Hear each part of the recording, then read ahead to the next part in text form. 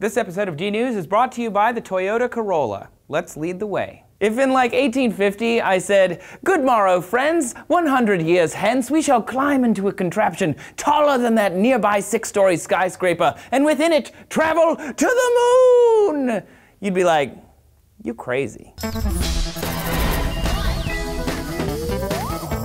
Hey everybody, thank you for watching today. I am Trace. Rocketry is crazy. It is, just admit it. It's a painstakingly scrutinized scientific endeavor akin to Wile E. Coyote jumping into a barrel sitting on top of dynamite. Rocketry is the idea that we can take a missile and control it all the way into space, which is insane in itself. But you have to ask yourself, what kind of crazy things can we do once we get to space? And when I looked into it, space scientists did not disappoint. Saturn is a crazy place. There's a weird hexagon swirling at its north pole, not to mention it's got rings or something, but its moon Titan has space scientists really excited. Titan is one of the closest Earth-like planets we can study. NASA describes it as a frozen version of Earth, only, not. Titan has a chemical-rich atmosphere, and the surface is Earth-like, with oceans, rivers, mountains, and even rain. But the thing is, the lakes and rivers and rain aren't water, they're ethane and methane. This planet is so similar and yet so alien and so familiar that scientists believe that they can send a probe equipped with a submarine. To Titan.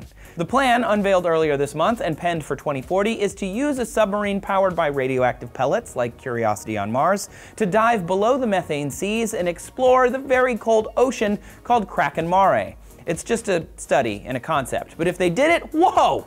The Kraken Mare hovers around 90 Kelvin, and because of the density of liquid methane, nitrogen would be used for ballast. Not to mention the Mare itself has choppy waves and possibly tides. This is some old school stuff, but not the oldest schoolist. How do you feel about dirigibles? If you saw our old video on them, then you know how I feel. I think they are fantastic. Another idea from NASA is HAVOC, the high-altitude Venus operational concept. It alleviates all of those super awesome feelings about dirigibles that you ever had. 50 kilometers above the surface of Venus, the temperature is around 75 Celsius, and gravity is similar to Earth. Daily radiation exposure on Venus is similar to Canada, whereas Mars's exposure is about 40% more than Earth average. So, scientists figure, why shouldn't we live there? The plan is to send robots and then humans who can permanently live above Venus in a helium-filled, solar-powered airship twice the size of a 747. Venus is ideal for human explorations as it's closer to Earth than Mars, but it's not as popular for exploration, maybe because of the combination of dense, crushing atmosphere,